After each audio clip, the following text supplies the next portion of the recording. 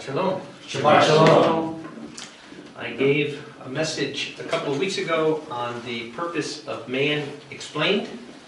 And today I would like to do the purpose of man explained, part 2.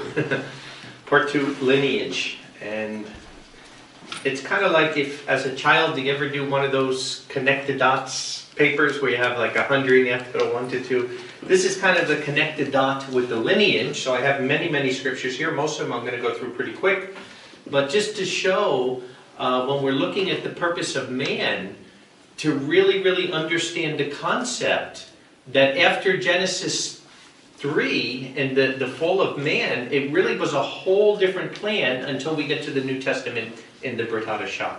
So just to rehash, if anybody's listening to this who didn't listen to part 1, please listen to part 1 because it'll make this one make more sense to that.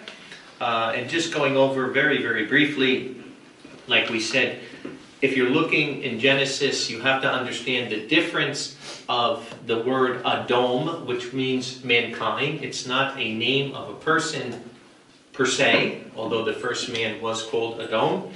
But basically, most of the time, Adom literally is simply mankind. We see it not just in Genesis, but throughout the Bible, as we'll see in some other scriptures.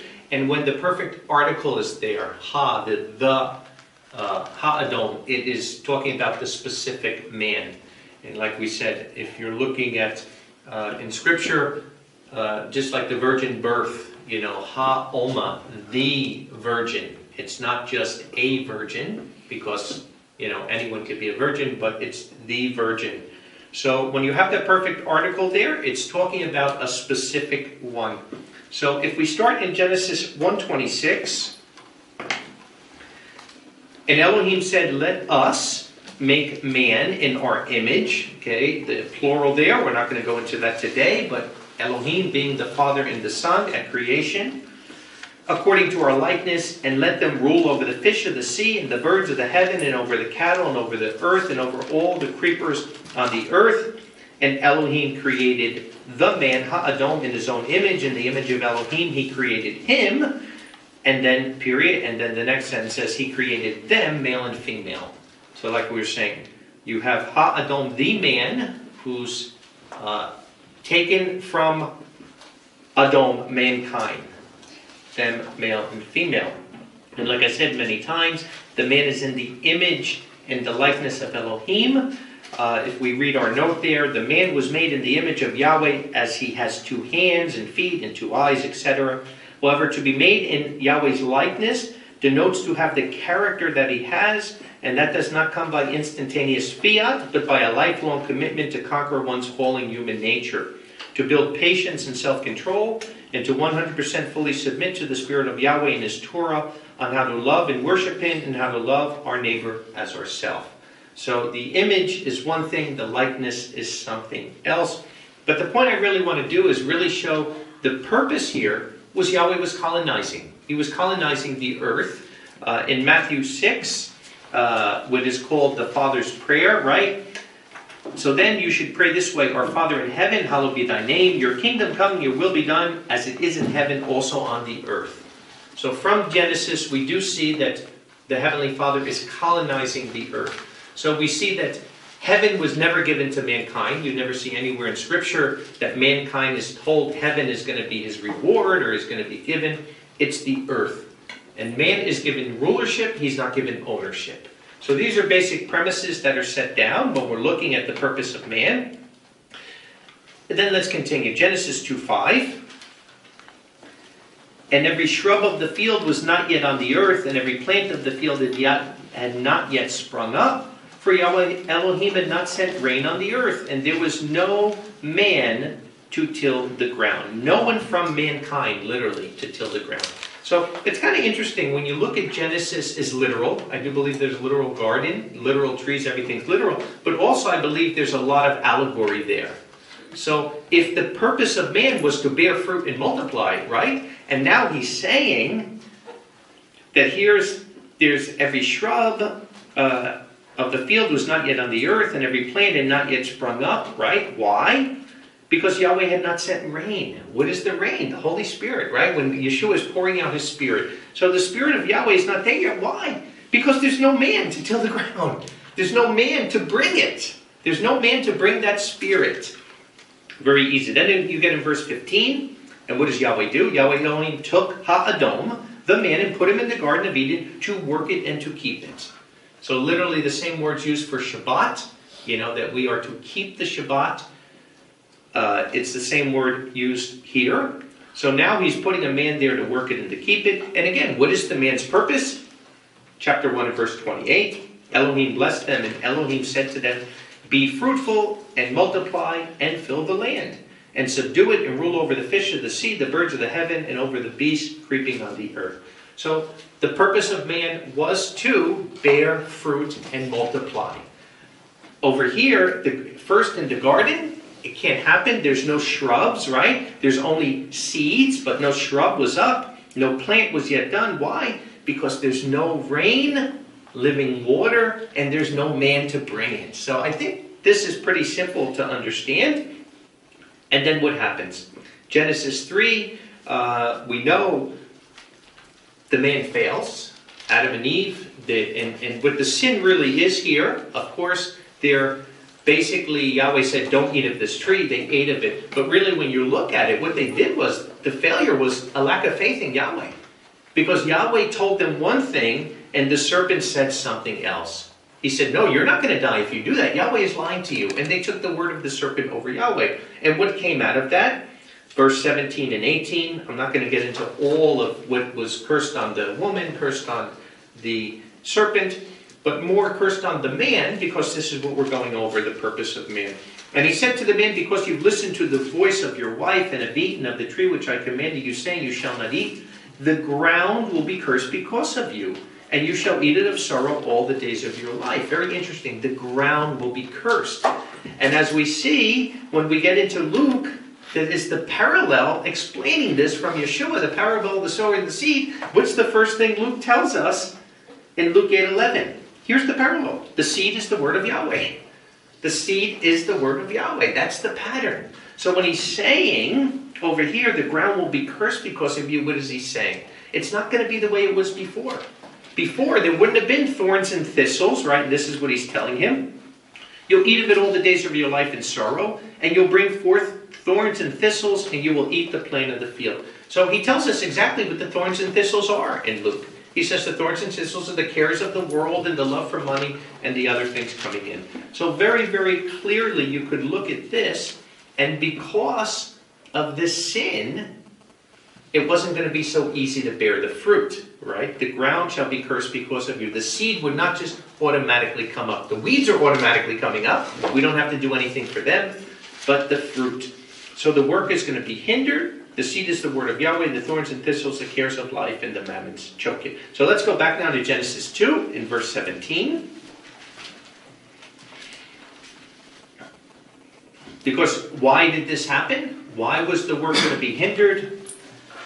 But of the tree of the knowledge of good and evil you may not eat, for in the day you eat of it, surely you shall die. So we know there's two trees there, the tree of life, the tree of the knowledge of good and evil.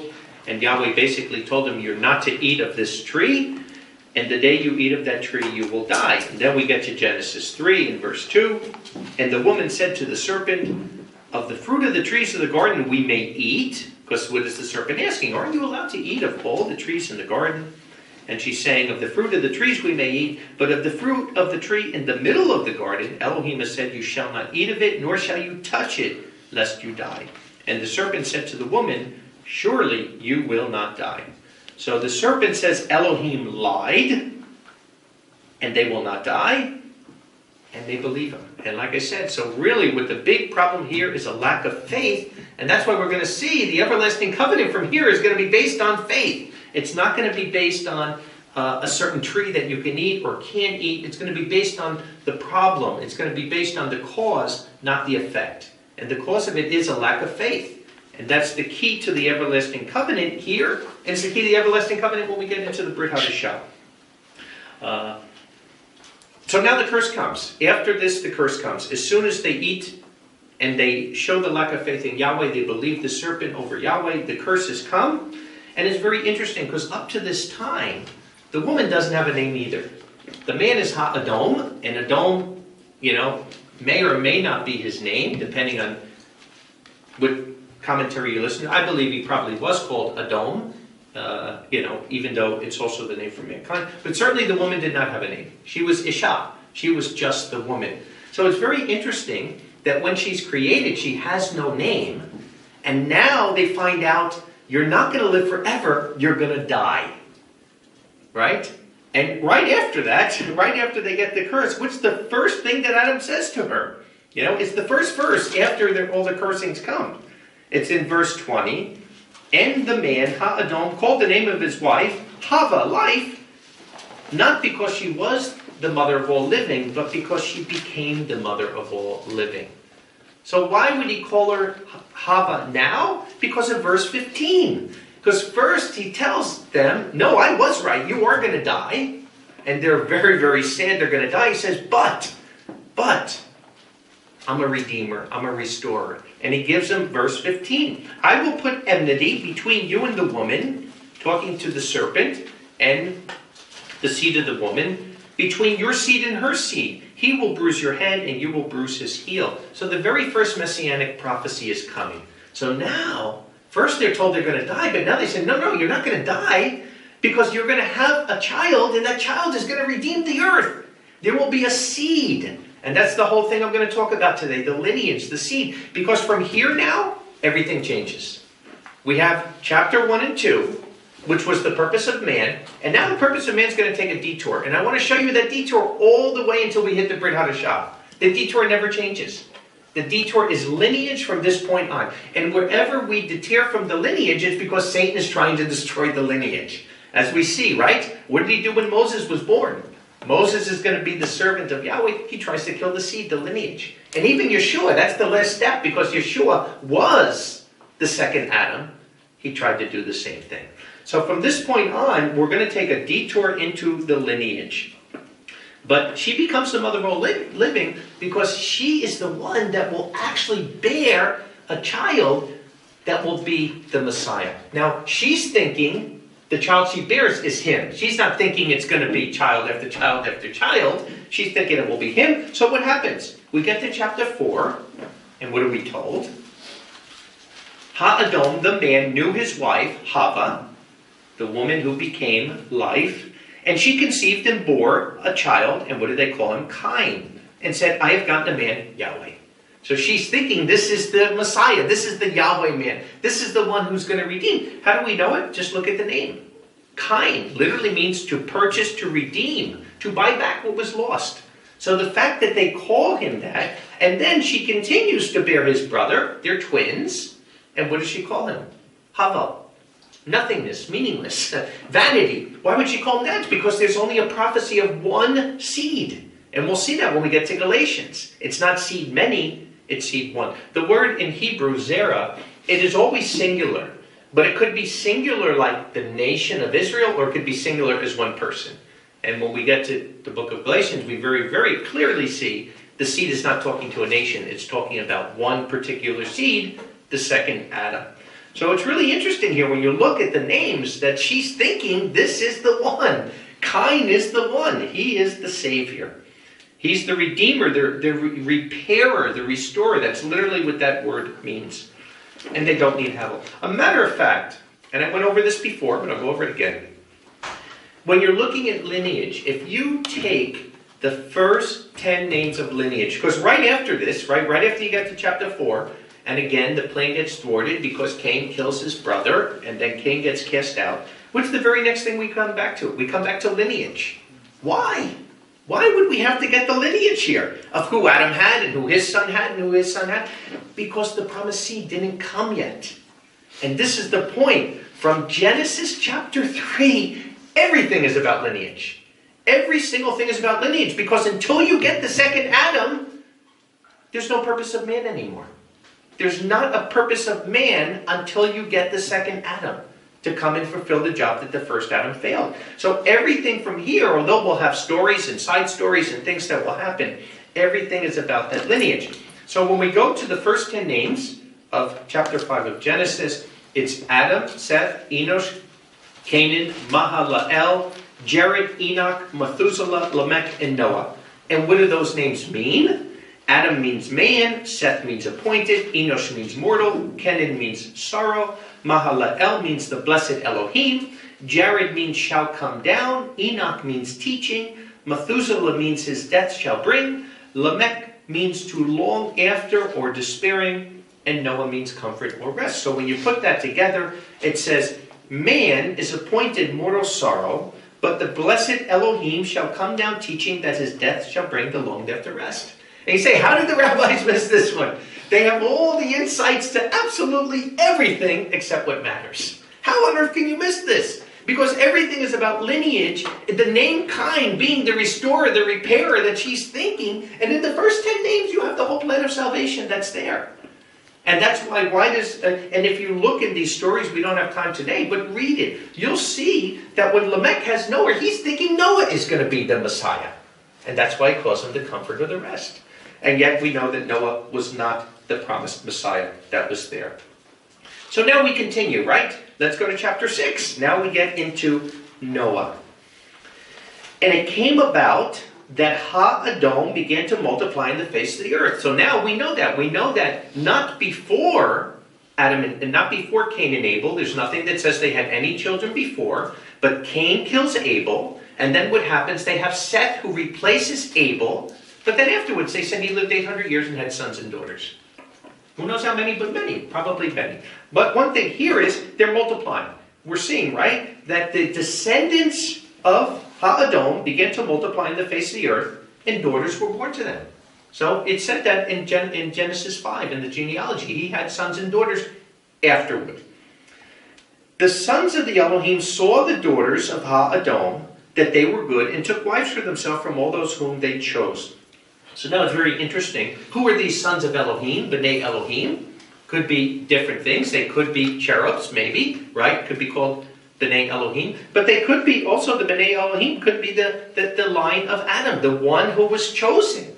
Could also be B'nai Elohim. Because we see this in Genesis 32, in Deuteronomy 32 and verse 8. It says, when the Most High divided to the nations, and that word is goyim, so it's not about Israelites here. When the Most High divided to the goyim, the nations, their inheritance, he separated the sons of mankind. He set up the bounds of the people according to the B'nai Elohim. And again, how you translate B'nai Elohim is how you translate the verse. And I used to think it's talking about according to the cherubs of heaven. The Masoretic text puts according to the sons of Israel. Israel is not in there. That is a total mistranslation. So, but if the B'nai Elohim are also the children that Yahweh created at creation, then it's very simple what he's saying here. He separated these people around the earth, according to their numbers. There could have been tribes that were bigger, tribes that were smaller. So what I believe is, what he's saying here is very simple, that it's about lineage. That Yahweh meant that he meant the sons of Adam to keep this lineage. And because they were not keeping the lineage, there was a problem here. Satan again was trying to ruin the seed. He was trying to mix the lineage. So no matter what happens from here, I'm not getting into all the other things that happen, but clearly there's a problem with lineage. And how do we know? Drop down to verse 7. Because when we drop down, or first verse 5, and Yahweh saw that the evil of mankind was great on the earth, and every imagination and the thoughts of his heart was only evil all day. Isn't that what Romans 5:19 tells us? Because of Adam's failure to bring the character of Yahweh to these people, what happened? Because of his failure, they became sinners, right? Darkness is simply the absence of light. So you could put people in there that are not bad people, but if you don't give them the spirit of Yahweh, and they only have the spirit of man, they will get corrupted. How long will it take? I don't know. I don't know. This is a while. This is hundreds and hundreds of years. But we see these people now that did not get the character of Yahweh, they were corrupted. There's no doubt about that because the Bible tells us it. And if you put all the other scriptures from the purpose of man, we know the reason why they were corrupted. Because they never got the character of Yahweh from Ha-Adom. So Yahweh saw the evil of man was great on the earth, and every imagination and the thoughts of his heart was only evil all the day. And then look at verse 8, right? And Noah found grace, chen is the word, the word for grace, in the eyes of Yahweh. These are the generations of Noah. Boom. So why does he pick Noah? Because of lineage. So he tells us Noah is righteous, right? He finds grace. And why is he righteous? Because he was without blemish in his generations. And look, that word of generations, it literally means family line. So Noah did not mix with the sons of mankind, the B'nai Elohim. Noah did not mix with them. Noah he was without blemish in his generations, and Noah walked with Elohim. So very clearly here, Yahweh is destroying the earth, and I'm not saying what else may or may not be happening here. There could be angelic things happening, maybe, maybe not. That's not for our purpose to talk here. The purpose is very clearly what we can say is, from the scripture, that Ha'adam started multiplying on the earth. They were mixing their lineage. The people were evil. For whatever caused it, they're evil. And Noah is picked because he's a righteous man in his generations, in his lineage. His lineage is righteous. And Noah is a descendant of Ha'adam. How do we know? Because it tells us. Why would it tell us that? Because we need to know. Because everything is about lineage until the second Adam comes. If Adam fulfilled his job, you wouldn't have to have all these lineages. You know why? Because he would have went out in the world and all those other people would have been in Eden. They would have been part of the family. And that's what we're also going to see. Once the second Adam comes, you never hear a word about lineage. Not one word, ever. But before that, it's important because there has to be a second Adam. If the purpose of man is going to continue, something has to happen from Genesis 3 that comes in from there. So let's continue now to Genesis 9, now after the flood. What's the very first thing Yahweh says to Noah after the flood? Genesis 9:1. And Elohim blessed Noah and his sons, and he said to them, be fruitful, multiply, and fill the earth.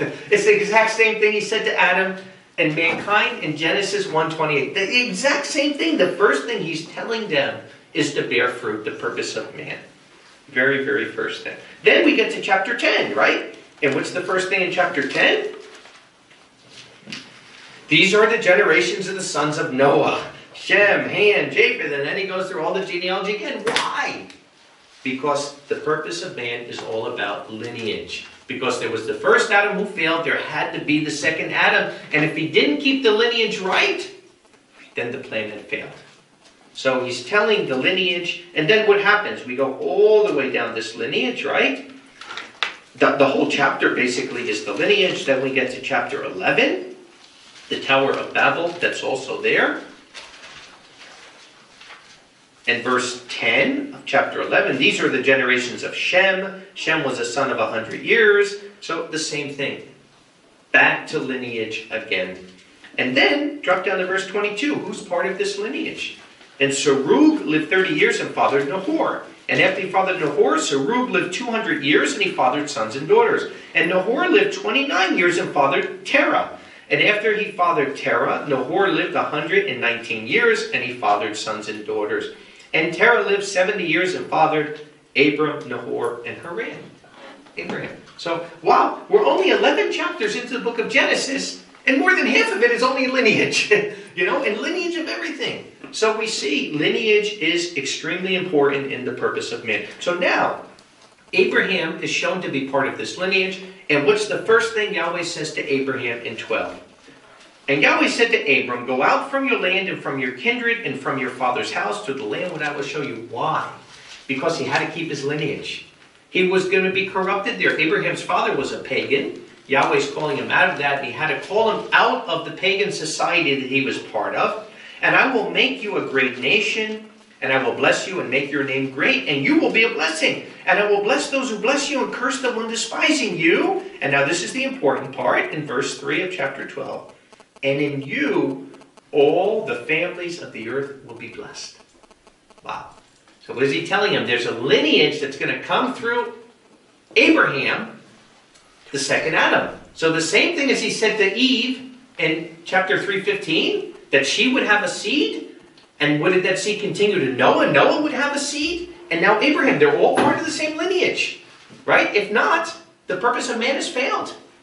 But they're all part of the same lineage. And now he's telling him all the earth will be blessed because he's going to be Ha'adam Shtaim, Ha'adam number 2. He will be the second one. Then we get to chapter 15. And what do we see here in chapter 15?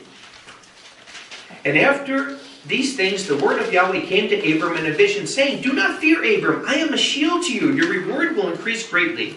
And Abram said, "Adonai Yahweh, what will you give me? I'm going childless, and the son of the inheritance of my house is Eleazar of Damascus." So he's thinking, wow, I'm getting pretty old. My wife is past childbearing. This ain't going to happen. But you know what? I do have a servant. I guess he is going to be. And Yahweh's saying, no, it doesn't work that way. And that's why I say, if Adam and Eve had other children after Cain and Abel, they would have to be in that lineage. In Genesis 5, you don't pick. It's a seed. It's a matter of birth. It's a birthright.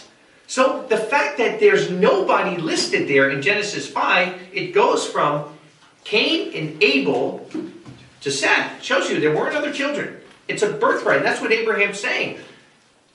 I don't have a seed. My birthright will be... And he's like, no. I'll bless Eleazar. He's going to be grafted in later. That's a whole other parable we'll do. Eleazar and the rich man. But for now, look what he says. And Abram said, "Behold, you have given no seed to me. And lo, the son of my house is inheriting of me. And behold, the word of Yahweh came to him, saying, This one shall not be your heir, but he that comes forth of your own bowels shall be your heir." It's got to be a physical seed of Adam, of Noah, of Abram. And he brought him outside and said, "Look now at the heavens, and recount the stars, if you're able to count them." And he said, "So shall your seed be." And we went over this in the sermon, that he's showing him the Maseroth, and now he's telling him the plan of salvation.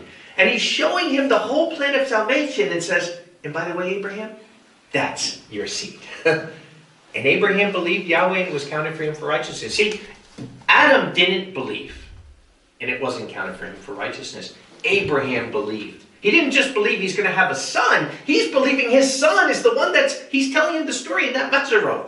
His son is going to be the very son of Elohim. And he believed in Yahweh, and it was counted to him for righteousness. So this is why this is really, really important, because it's not only the physical seed of the first Adam to the second Adam, it's the point of the matter of faith.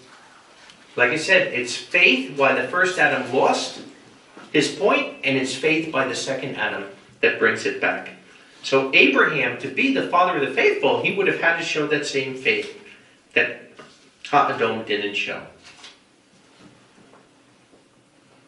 And now what happens? Genesis 24, right?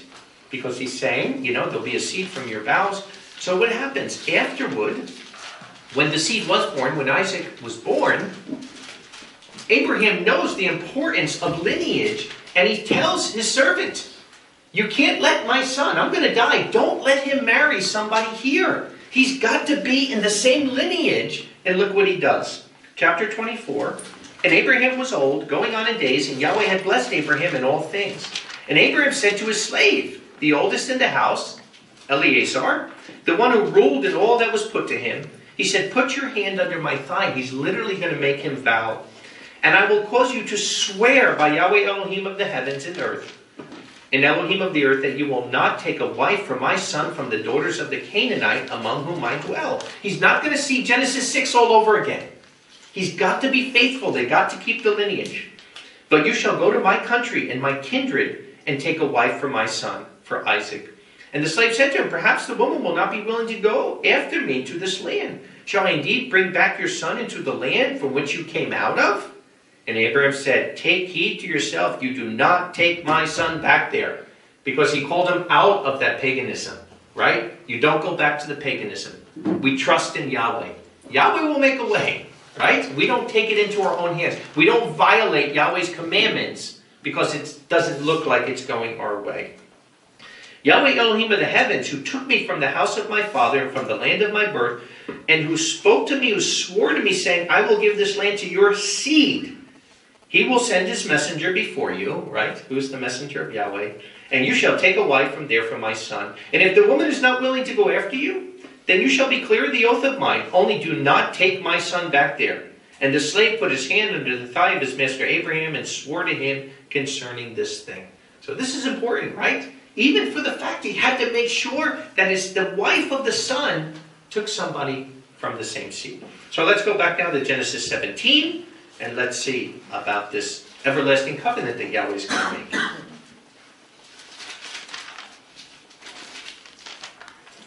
And when Abraham was 99 years old, Yahweh appeared to him and said, I am El Shaddai, walk before me and be perfect. And I will make my covenant between me and you, will increase you very greatly. And Abram fell on his face, and Elohim spoke with him, saying, As for me, behold, my covenant is with you. And you shall be a father of many nations, and your name no longer will be called Abram, but your name shall be called Abraham. For I have made you a father of many nations. And I will make you very fruitful exceedingly, and I will give you 4 nations, and kings will come out of you. And I will establish my covenant between me and you, and your seed after you in their generation, for an everlasting covenant, to be an Elohim to you and your seed after you. And I will give to you and your seed after you the land of your sojourning, all the land of Canaan, for an everlasting possession. I will give it to you. And Elohim said to Abraham, you shall keep my covenant, you and your seed after you in your generation. So again, it's all about lineage. And he's saying, because he's telling him, be perfect. It's the same word used, perfect in his generations. Don't mix the seed. You have to do this. And then what does he do? He gives him a sign, literally circumcision, because circumcision is a sign of that physical seed. And that's why it's the sign of the first covenant. Because it had to be a sign of that seed. But when the new covenant comes, and the second Adam is there, and the lineage now is completed, it's not the sign anymore. What's the sign? Immersion. Because now it's about a new life, right? The purpose of man is about a new life in Yahweh. It's not about lineage. But once the first Adam failed, lineage is put in there until we get to the Brit Hadashah, until the second Adam comes. That's why I say, from Genesis 3 until Matthew 1, you have a whole different plan. Everything is simply lineage. It's getting to that point where the second Adam can take over where the first Adam failed. And it's interesting if you look at this, that Adam died probably somewhere around 3000 BC, and Abraham's living around 1800 BC. So there's not really that much time. It's not like Abraham doesn't know about these things. Abraham certainly knows. He certainly knows who Adam was. He certainly knows all the things that have happened there. And he certainly knew the promise about the second Adam. There's no doubt about that. Then what happens, we go to 2 Samuel 7, because now there's the next seed that comes in here. Abraham has Isaac, Isaac has Jacob, and Jacob has the 12 sons of Israel, and Judah becomes the seed that it's going to come through, and particular through King David. So in 2 Samuel 7, verse 12 and 13,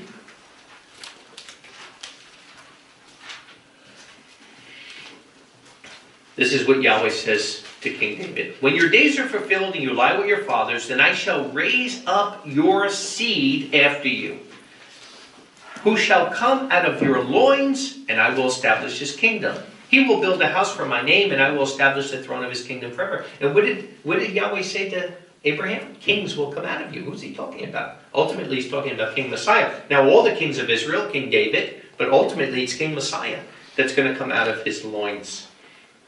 So we see the seed continues now through the lineage of Judah and King David. And we read last night, Revelation 22 and 16, right?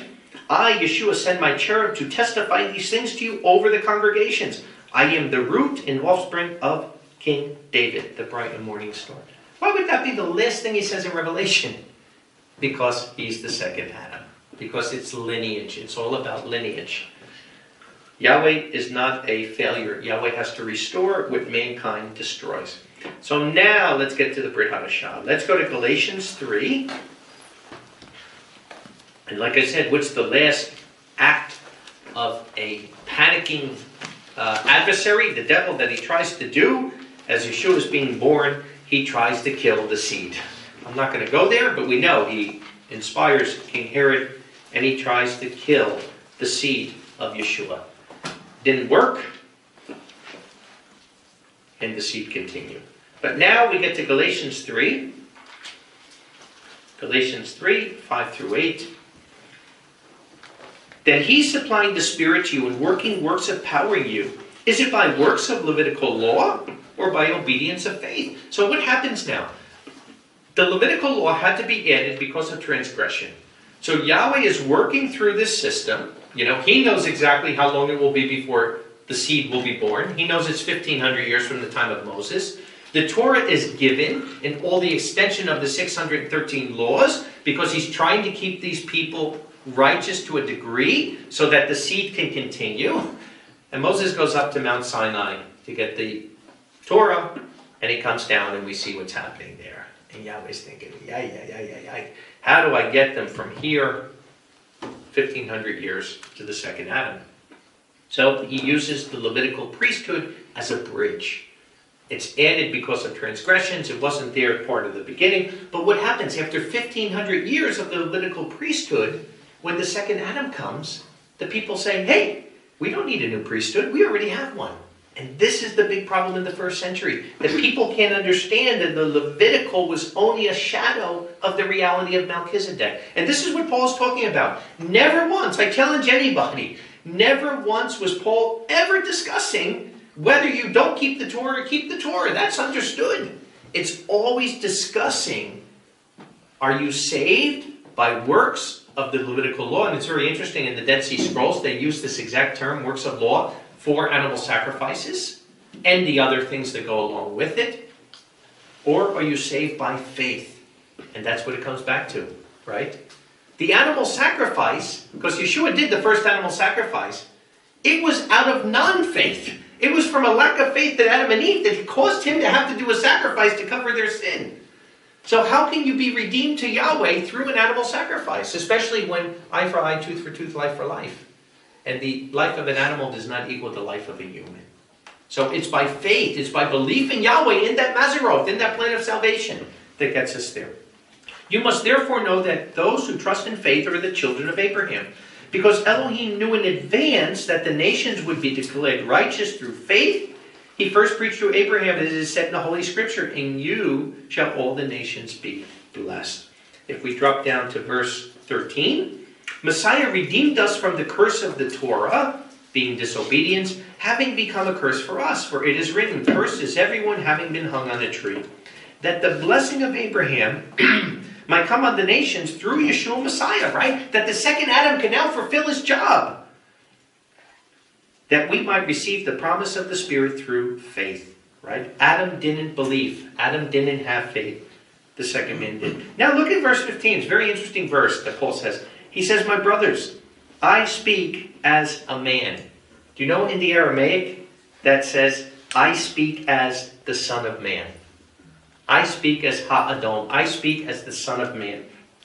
I speak as the Son of Man, even though it be a man's covenant, yet if it is confirmed, no man can reject it or change anything in it. Now the promises which were made to Abraham and to his seed as a covenant, he did not say to your descendants as many, but to your descendants as one Messiah. And that's what I'm saying. It's very interesting because the word Zerah can mean the descendants as a whole to the whole house of Israel.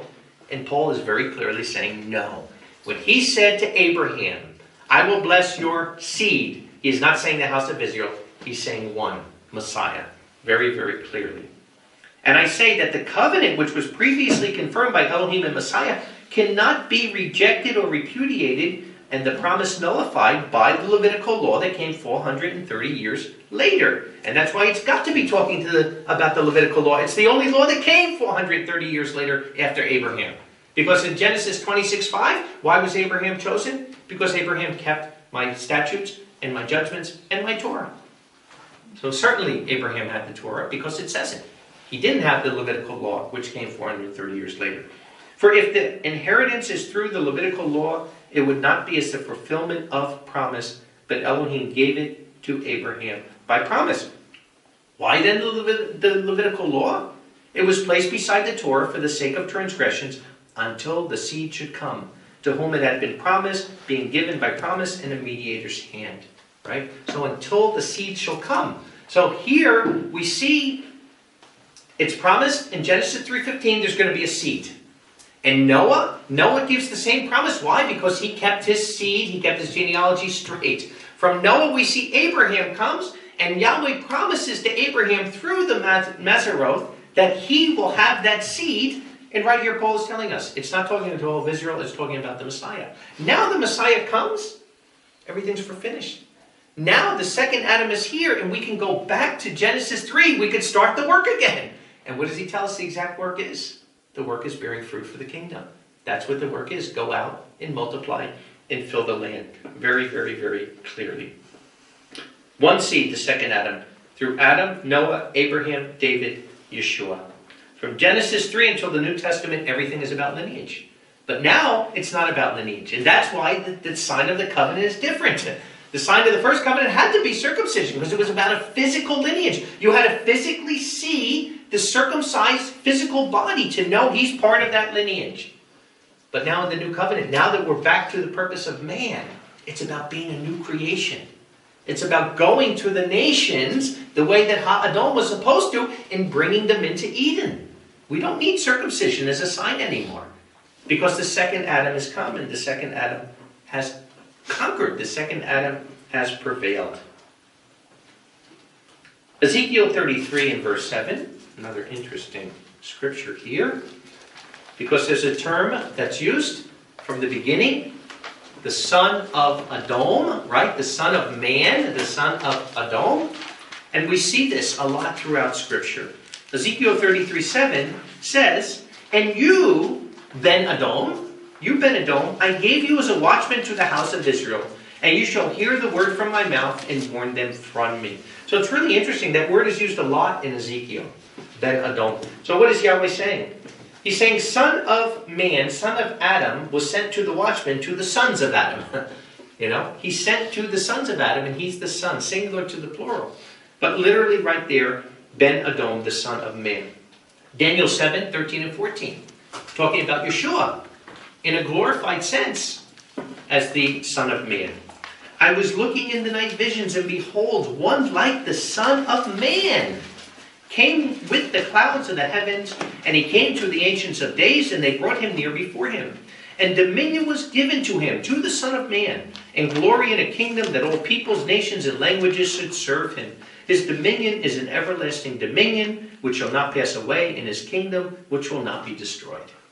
How can anybody doubt that that's Yeshua, the Son of Man? Very, very clearly doing. Matthew 9,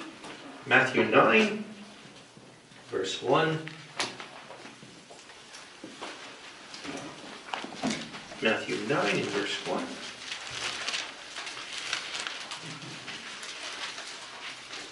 And entering into the boat, he passed over and came into his own city. And behold, they were bringing a paralytic lying on a cot to him. And seeing their faith, he said to the paralyzed one, be comforted, child, your sins are forgiven you, right? In the new covenant, it's all about faith. Because that's the thing that Ha-Adon, the first Adam, lacked. And that's the thing that Abraham had, and that's the thing that was needed into the new covenant, the everlasting covenant. And behold, some of the scribes said within themselves, this one blasphemes. And seeing their thoughts, Yeshua said, why do you think evil in your hearts? Is it easy to say your sins are forgiven, or to say rise up and walk? But that you may know that the Son of Man, Ha-Adon, the B'nai Adon, the son of Adam, has authority on earth to forgive sins. Then he said to the paralytic, rising up, lift up your cot and go to your house. So, sometimes I wondered, why was Yeshua called Son of Man and also Son of Elohim? And until this study on the purpose of man, I never really understood it, but now I clearly understood it. Because he had to be the son of Adam. He had to be the literal seed of Adam to conquer what Adam lost. And what's really interesting about that, we see the lineage, if we go to Luke 3. Why else would the lineage in Luke 3 be the way it is? Luke 3, in verse 23. And Yeshua himself was beginning to be about 30 years old, being, in parentheses, who was thought to be the son of Joseph. So he's not the son of Joseph. He was thought to be the son of Heli, that's the father of Miriam, the mother, the son of Mathat, the son of Levi, the son of Melchi, the son of Janna, the son of Joseph. Again, lineage. And why is the lineage here? Because the lineage has to be for the purpose of man. But look as it goes all the way down. Let's get to verse 34.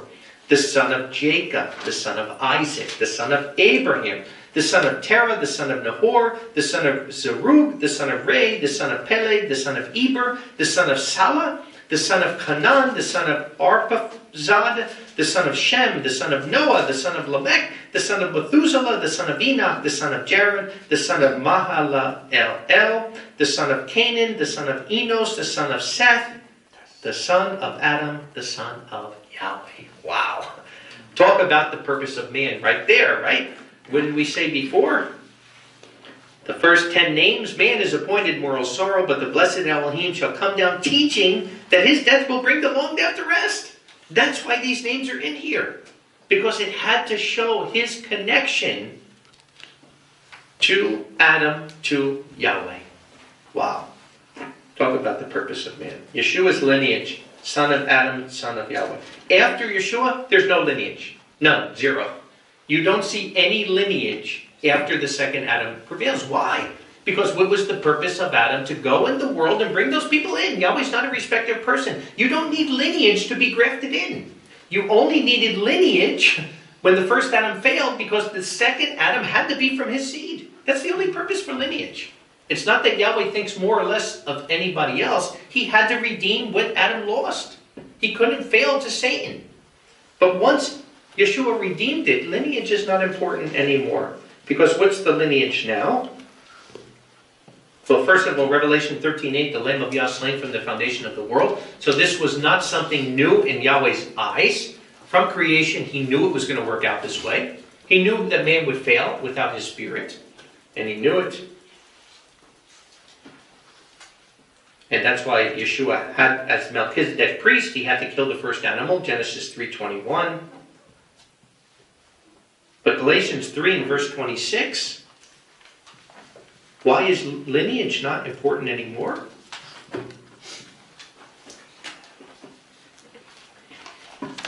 Galatians 3 verse 26, for you are all sons of Yahweh, B'nai Elohim, right?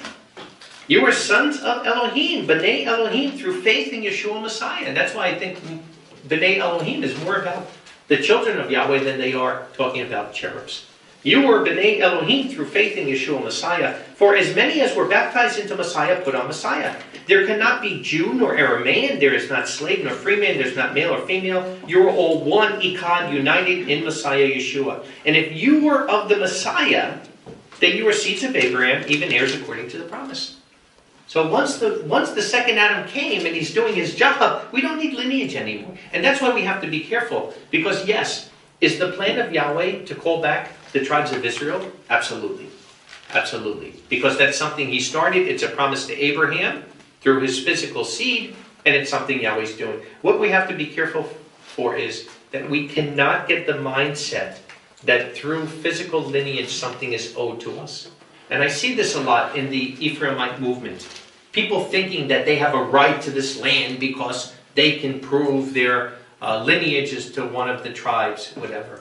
But you know what? All that does is give you a death penalty. Because all the tribes have a death penalty. The only way to get eternal life is through this lineage, through the lineage of the second Adam, not the first Adam. And that's why it shows you there, the lineage in Matthew is a lineage to death. And the only way that Matthew's lineage comes to life is through the Levirate law of Yosef, the stepfather of Yeshua, raising his seed of Yeshua for Miriam's father, who only had the one child, Miriam. And through that, through Miriam being the only child and him raising Yeshua, he raised seed to Yeshua from Miriam's father, and in doing so, grafted all of Matthew in that cursed line back into salvation. Talk about how great Yahweh is. And there's people who try to use Matthew's genealogy to prove Yeshua is not the Messiah, because it has the cursed line in there, coming from Jeconiah. Right? But Yahweh has a way of working everything for the good. And that lineage is there because our lineage is not through physical lineage of being of one of the tribes of Israel. Our lineage is through Yeshua. That's the lineage. And that's why after Yeshua, no more lineage. You don't need lineage. That's the only lineage that we have. If you were in Messiah, you were seeds of Abraham and heirs according to the promise. Very, very clearly. John 3 and verse 12. John 3 and verse 12.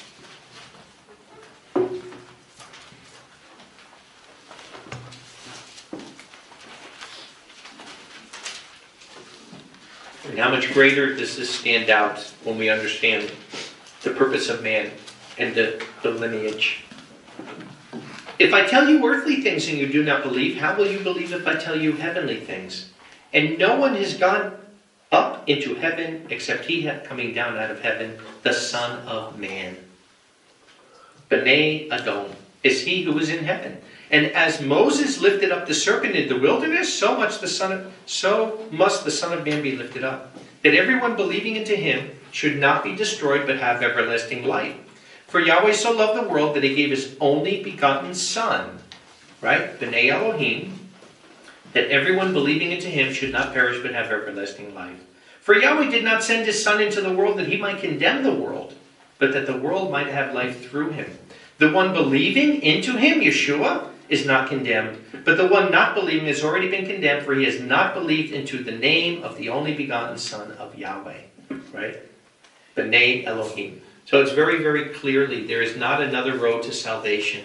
The first Adam, a physical man, failed. The second Adam, the Son out of heaven, conquered. So you choose what lineage you want to belong to. And that's why people who want to be circumcised to join the covenant, you're making a big, grave mistake. Because you're joining a covenant of death, the first covenant, where there wasn't eternal life. No, you want to be baptized because you want to have a renewal of life. The baptism is the first Adam dying, the second Adam coming alive, the same as us. Each of us in our old life was like the first Adam. We failed in the flesh, but now we can conquer through the Spirit. And what do we want to be? Do we want to be like the first Adam, or do we want to be like the second Adam? Romans 5. Romans 5. Now let's read again what we read the last time. This contrast between the first and the second Adam. Romans 5, starting in verse 8. But Elohim commends his love to us in this, that we, yet being sinners, Messiah died for us. Right? So Messiah died while we were yet sinners. Much more than being justified now by his blood, we shall be delivered from wrath through him. For if while being enemies we were reconciled to Elohim through the death of his Son, how much more being reconciled we shall be saved by his life. And that's why the baptism is a dying to the old self and a living to the new self. And it's not through animal sacrifice, but it's being a living sacrifice with Messiah living through us. And it's bearing fruit the way the first Adam didn't, but the way the second Adam did. And not only so, but also glorying in Yahweh through our Master Yeshua Messiah, through whom we now receive the atonement, being at one with Yahweh, being a God.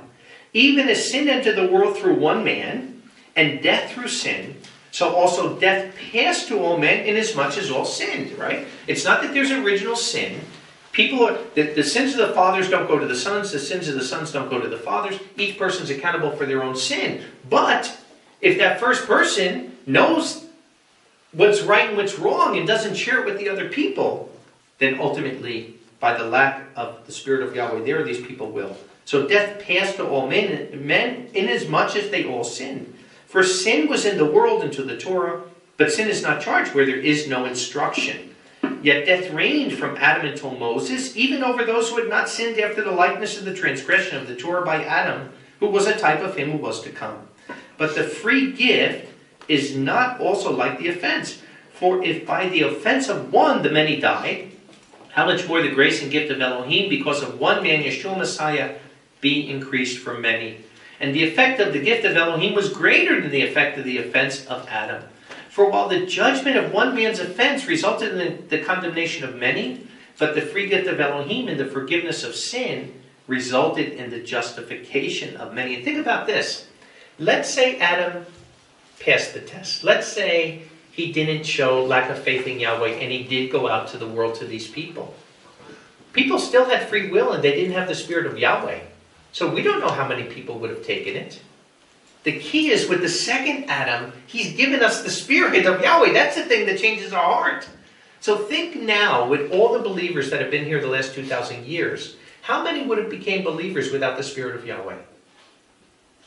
Some maybe, but not many. If Yahweh didn't give us a spirit and we had the same exact message of truth and the sacrifice of Yeshua, how many of us would have been able to change without the Spirit of Yahweh? Very, very few, if any.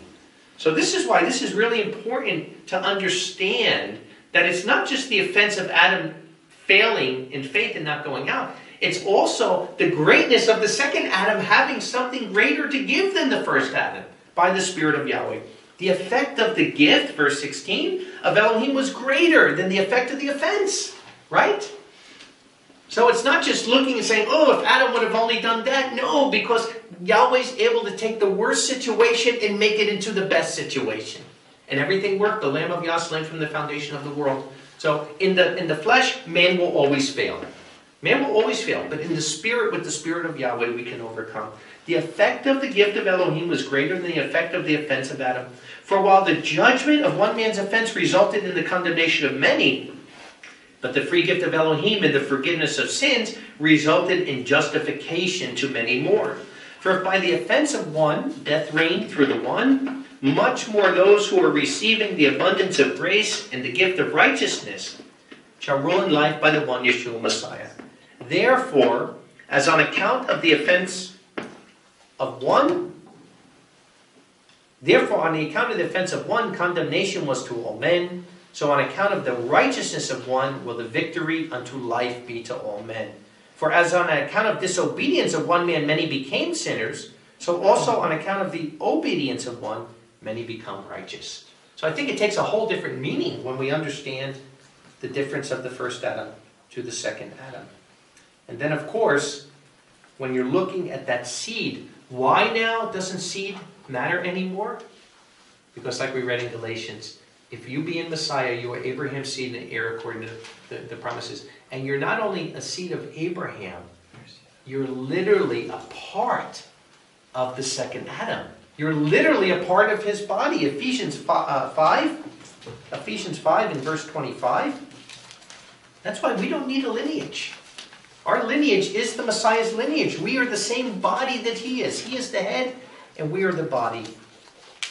Husbands, love your wife, even as Messiah loved the congregation and gave himself on its behalf, that he might sanctify it, cleansing it by the washing of water in the word, that he might present it to himself as the glorious congregation, not having stain or wrinkle or any such thing, but that it be holy and without blemish. So husbands ought to love their wives, even as their own bodies. He, loving his wife, loves himself. For then no man hated his own flesh, but nourishes and cherishes it, even also as our Master does to the congregation. For we are members of his body, of his flesh, and of his bones.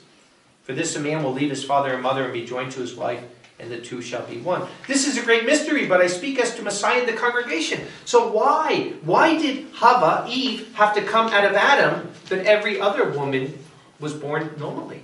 Every other marriage was a husband and wife. But why was the original Adam, the woman had to come out of him? Because they're bone of their bone and flesh of their flesh. They're one body. And the second Adam, we are part of that one body. It's the same analogy. We are part of him. And that's why, forget lineage. Forget what tribe you're from. Forget all of these physical things. Trying to go back to the Levitical law. You know, they had a big conference here a couple of weeks ago. And the Sanhedrin that has started here, they're talking about starting animal sacrifices again, and believers want to be part of it. They're thinking it's the greatest thing in the world. And it's the abomination of desolation when this comes. So we want to make sure we're understanding we are part of the very body of the Messiah. And that's the great mystery, that we are the bride of Messiah, and that's what it comes from. 1 Corinthians 12:12. 1 Corinthians 12:12. Even as the body is one and has many members, but all the members of the one body being many are one body, so is the Messiah.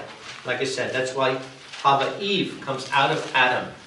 Because they're the same body, bone of bone, flesh of flesh, the same as we are the same body of Messiah. And that's why 1 Corinthians 11, 23 and 24, this is why every Pesach, what do? For as received from the Master, I delivered to you that the Master Yeshua, in the night he was betrayed, took bread, and giving thanks, he broke it and said, take this. This is my body, which is broken on behalf of you. Do this in remembrance of me.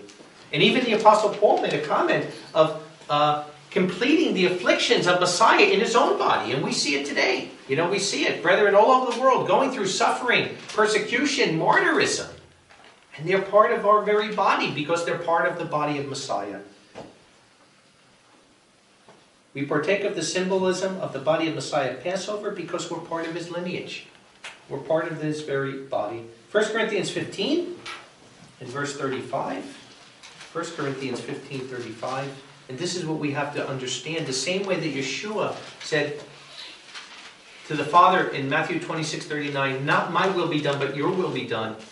Because Yeshua was he's literally at one with the Father through the one Spirit. We have to think the same way. We have to surrender our free will. And we have to be totally one in mind and spirit with Yeshua, the same way he is with the Father. Corinthians 15 and verse 35. But someone will say, how are the dead raised, and with what body do they come? Foolish one, what you sow is not made alive unless it dies. And what you sow, you do not sow the body that is going to be, but a bare grain. It may be of wheat or barley or some other seed. And Elohim gives it a body according as he willed, and each of the seeds its own natural body. And not every flesh is the same flesh, but there is one flesh of men, another of beasts, another of fish, another of birds. There are heavenly bodies and earthly bodies, but the glory of the heavenly is truly different, and that of the earthly different. One glory to the sun, another to the moon, another to the stars, for stars differ from star in glory. Also is the resurrection of the dead. It is sown in corruption, it is raised in incorruption. It is sown in dishonor, it is raised in glory. It is sown in weakness, it is raised in power. It is sown a natural body, it is raised a spiritual body. There's a natural body, there's a spiritual body. As it is written, the first man, Adam, became a living soul. The last Adam, a life-giving spirit. So here it is, right? You know, the first Adam was flesh. The second Adam is spirit. What do we want to be? But the spiritual first, not the spiritual first, but the natural afterward, the spiritual. The first man was out of earth, earthly. The second man was the master Yahweh out of heaven. As is the earthly, so are the earthly ones. As is the heavenly, so are the heavenly ones. But as we bore the image of the earthly, we shall also bear the likeness of the heavenly one, right? We're made in his image, we'll be in his likeness if we surrender and allow the Spirit of Yeshua to overtake us and change us. And as we bore the image of the earthly, we will also bear the likeness of the heavenly one. And brothers, I say, flesh and blood is not able to inherit the kingdom of Yahweh, nor does corruption inherit incorruption. Then he talks about at the last trump, being resurrected. We are the seed of Messiah, the seed of Adam, man. We need to bear the fruit and multiply and fill Eden, which is the presence of Yahweh. John 15,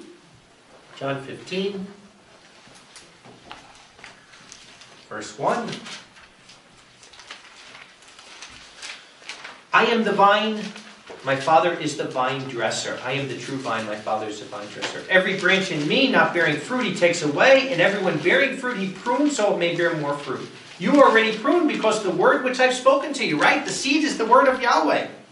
Remain in me and I in you, as the branch is not able to bear fruit of itself unless it remain in the vine, neither can you unless you remain in me. We're part of his body. You can't cut your finger off and think it's going to go or remain. I am the vine and you are the branches. Whoever abides in me and him, this man will produce plentiful fruit, because without me you are not able to do anything. Verse 8. In this my Father is glorified, that you should bear much fruit, and you will be my disciples. So that's the purpose of man. The purpose of man is to bear fruit and multiply and fill the land. It's the Great Commission in Matthew 28. Having gone, disciple all nations. You know, Yeshua coming up talking with them. All authority in heaven and earth is given to me. Having gone, disciple all nations, baptizing them in the name of the Father and the Son and the Holy Spirit, teaching them to observe all things whatever I commanded. This is the purpose of man. The commission has never changed. Yahweh is colonizing the earth, making literal children to fill Eden, which is being in his presence. The second Adam is finished with his work of redemption. After 1,000 millennial reign, Yahweh the Father will come back to the earth, and the earth will be full as Eden. The first covenant was about lineage, and that's why the sign was circumcision. The new covenant is about rebirth. The second Adam, the sign, is baptism. Only after the seed of the Redeemer, the second Adam, came, could the plan once again go to redeem the entire earth. Before the entire earth to be redeemed, the seed of Adam, the first Redeemer, had to be redeemed first. So ending in Joel 3, in verse 2, a fire devours before them and the flames behind them. The land is the Garden of Eden before them, and behind them is a desolate wilderness. It's all about lineage. The first Adam's lineage, which failed, and then the second Adam in lineage, and your lineage as a grafted-in child to Adam and Yahweh's family. What an awesome purpose of man. Yahweh bless. Shabbat shalom.